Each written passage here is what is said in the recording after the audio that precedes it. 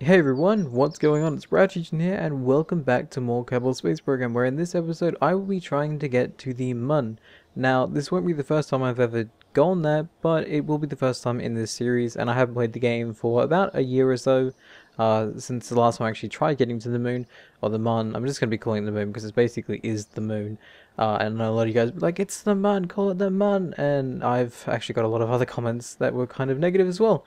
But because of those comments, I've gone back and I've played the tutorial to get myself kind of a bit more in the know-how, so I know what the icons mean on the map now. The names are skipping me right now, but I do know how to increase and decrease my orbit depending on where I am in that orbit. So now I can at least try to get to the moon. I'm not going to say I'm going to be great at doing it, and I know a few guys are still going to rage and cringe in the comments down below, but I am going to be trying to do better at this game, so I think doing the tutorial was a good start to actually getting a little bit better at it. But yeah, there's a weird mix between trying to make it funny and trying to make it progressive as well, because I find humor comes from me messing up, but then if I mess up, people are like, that's so cringy, and then I have to try to do good, but if I do good, then it's not funny. So I'm going to try to, well, basically I'm just going to create things and see what happens, and I know that might make some of you guys cranky, but I find it more entertaining for me to edit down. So anyways, let's get to building a rocket.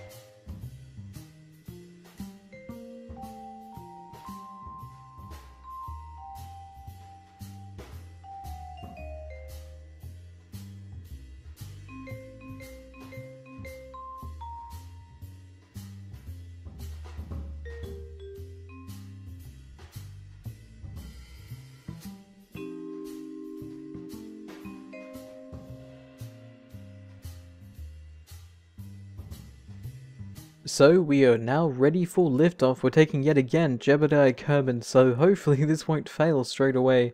I decided to use booster rockets on the outside here, and then I have a few small tanks here with a few rockets. I'm hoping that this here, with the 3 rockets underneath and the boosters, that this will at least get me into near orbit, and then I could use these up here to get me to the moon and to land.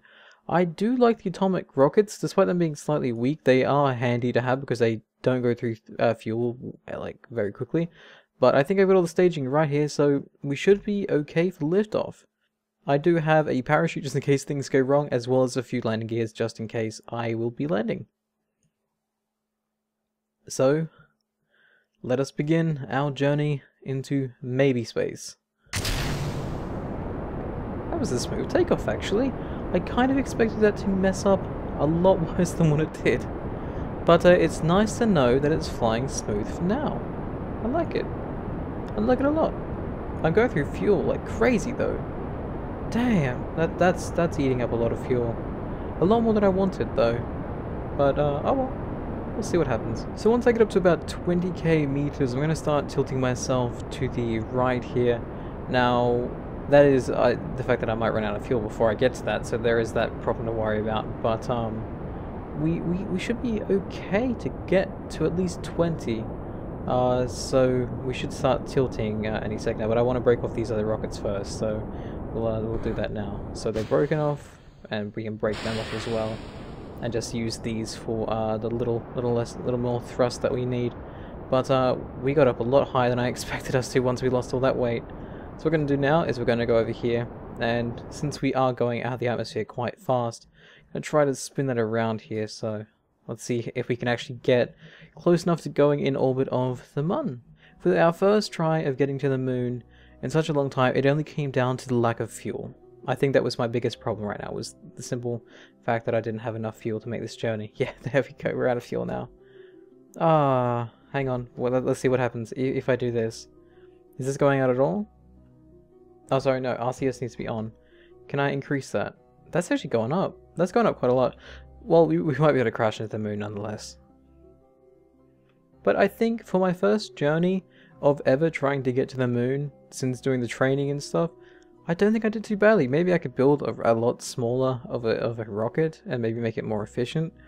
But I'm not the one for small scale, I don't think. I prefer to build my rockets big and just to see how that goes. But, oh well.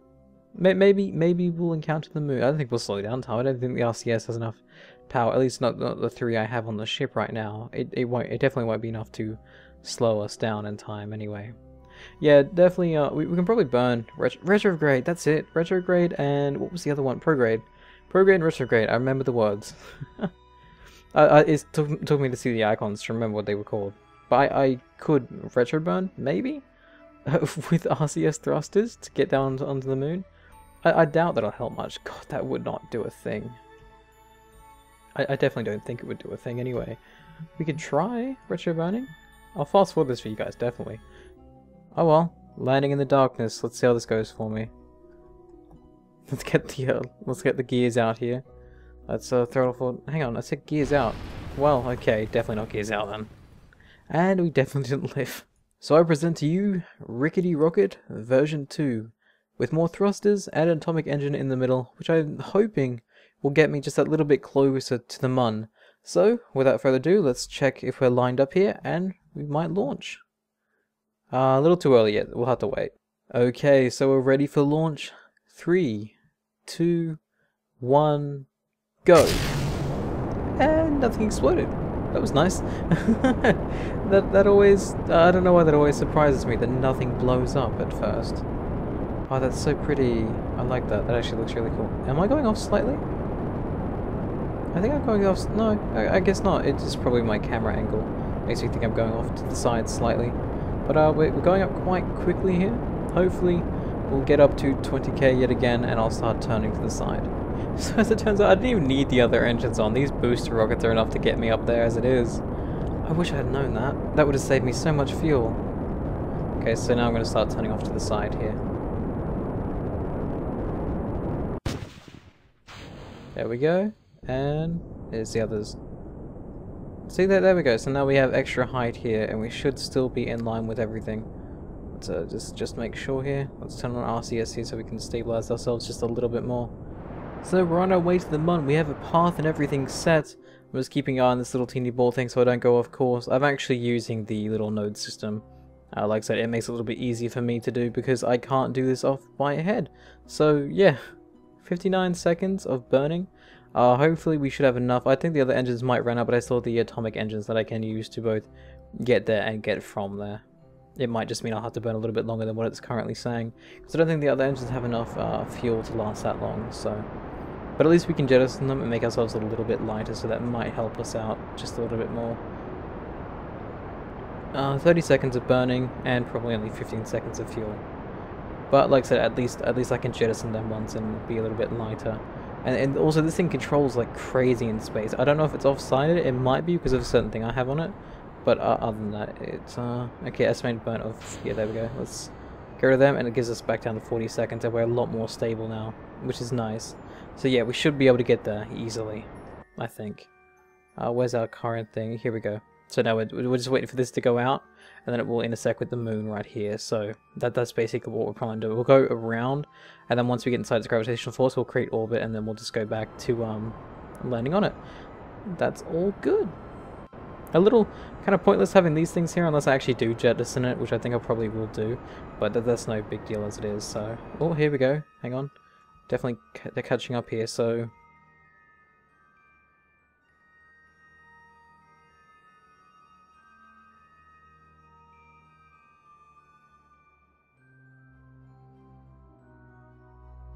Let's slow down here because we don't want to go too far. And cut the engines when need be. I'll cut them now, and then I'll just thrust out when need be. I think... Oh, there we go. We have some collision course. Yeah, I think that's when it'll come back around. We'll encounter the moon. Great! And how much fuel do we have left? Half a tank. Perfect. I just realized we might be intersecting the moon at a really bad angle, because I think once I encounter it, I'm probably going to be on a collision course with it. So that might be slightly problematic. Actually, no, we won't be. Yeah, there we go. Now I just have to retro burn to line up with it. Or I can just create an orbit. Either one works for me. Burn like this and try to get around. That was my fault completely. I can't believe I messed that up so badly. But we should be okay, I think. As long as I do this right, I think I'll be okay. Because once I get a slight orbit going, I'll be fine. Even if I have a wonky orbit. There we go, and cut. See? Done. Great. I can't believe I messed that up though. Okay, now we just wait till this, and then we can just retro burn. Okay, what we want to do now, because since I studied the tutorial, at least it should work. I'm going to retro burn right at the periapsis, which will decrease the apoapsis to go close to the moon. At least from my studies, and I keep pressing the wrong keys. That's gonna kill me sometime. That's gonna be the death of me. Okay, so what we're gonna do now is we're gonna burn here. Look at that. Look at that's beautiful. I'm doing so well. I don't know. You guys will probably find something to complain about in the comments down below. But I'm happy with myself. At least the fact that I'm doing this now. I do thank you guys for telling me to do the tutorial. I guess if you guys were easy on me, this would probably be a bad situation, but we're probably going to get into a really nice orbit here, actually. I don't know if I'm going to make it even. It's kind of pointless to make it even, but, you know. I think if I burn inwards like that, there we go. Now we've got a good orbit going. See? I'm orbiting the moon. I want to land on the sunny side up, though. Where's the sun? That side. I'll wait till I orbit around till here, and then I'll decrease the apoapsis. Sorry, the periapsis. Periapsis? I don't know if I'm even saying them right. I'm just saying them just the way I read it. So I'll wait till I go around here, and then I'll burn down. I'll retro burn, and that should, if I'm correct, that should bring this side down. It should. Sorry, I'll land on the sunny side. I'm saying should, but could be completely wrong with what I'm saying. But this is space. This is science. This is me learning the game. So let's see how learning this game goes for me. Well, that's working.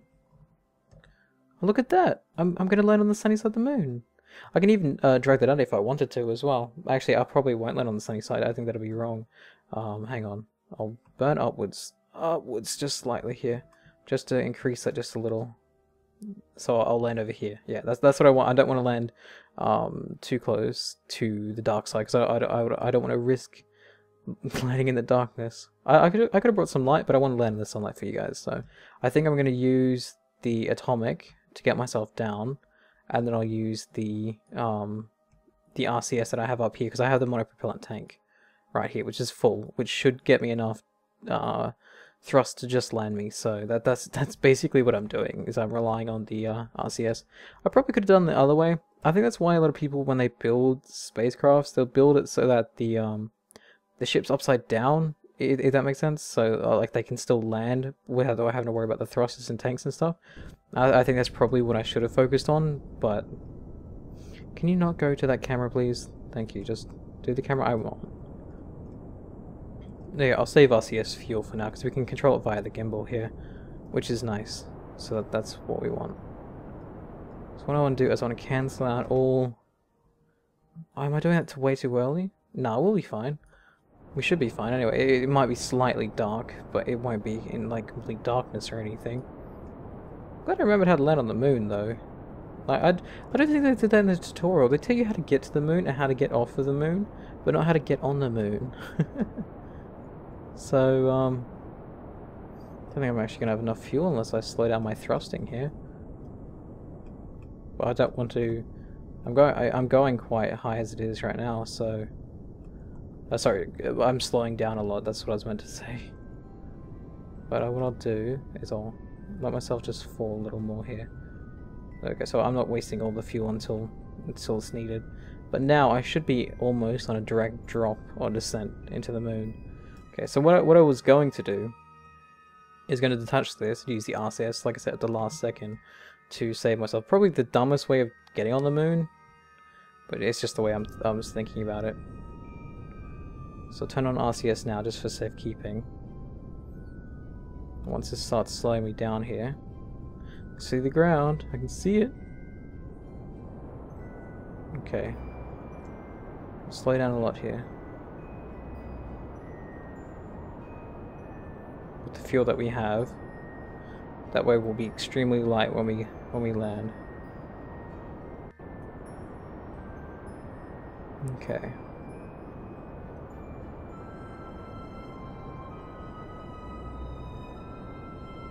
Don't wanna do that too much. We still wanna fall. Still wanna fall. Just not too fast. Auto saving. I can see the rocks, so I know we're extremely close. Like I said, once this runs out, I'll have to okay, can we go gears now? Can we please gears? Gear. There we go. Thank God they went out. I was a bit worried that they wouldn't go out for a second. Okay, well, we're gonna have to slow down slightly here. And we'll ditch the last bit at like the last second, so... Probably not, like I said, probably not the ideal thing to do, but at least I know I'll be landing safely on this thing. So we'll go... ditch. Oh wait, we don't have any... Really, the RCS isn't working now? Oh god damn it. I assumed because I had RCS tanks on this, the RCS... No, don't go geared down, you idiot.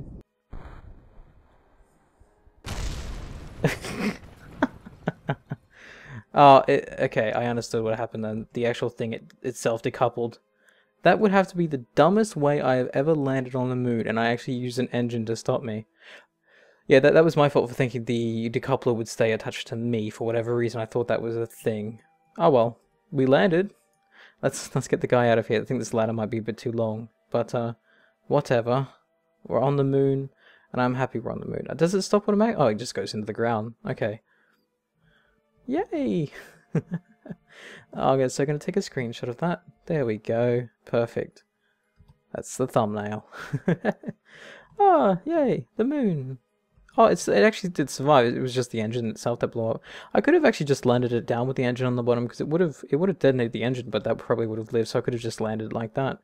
But since we're here on the moon for the first time, I'm gonna plant down my flag because you have to. You can't not plant down your flag.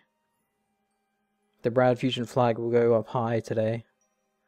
The Fusion Industries flag. There we go. Jeb was here. 2014. Hashtag Jeb.